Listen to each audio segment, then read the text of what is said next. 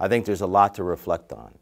There's a lot to reflect on with regard to who we are as people and what we stand for. And I'll tell you from my experiences and what I've seen here in Okinawa and across Japan, we stand for great goodness in this world.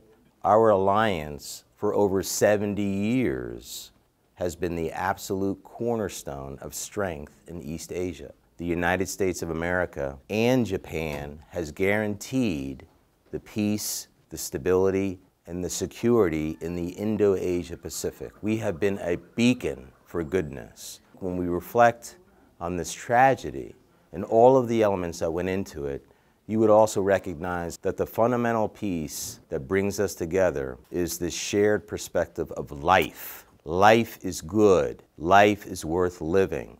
The most symbolic representation of our people-to-people ties, and it's the colors out there at half-mast. Symbolic of the nation's respect for the people we lost during that day, but also symbolic of our time together and the future being bright because of our friendship, because of our alliance, and our absolute respect for life. The world needs it, we have it, and that's the things I would ask you to reflect on as we remember 3/11.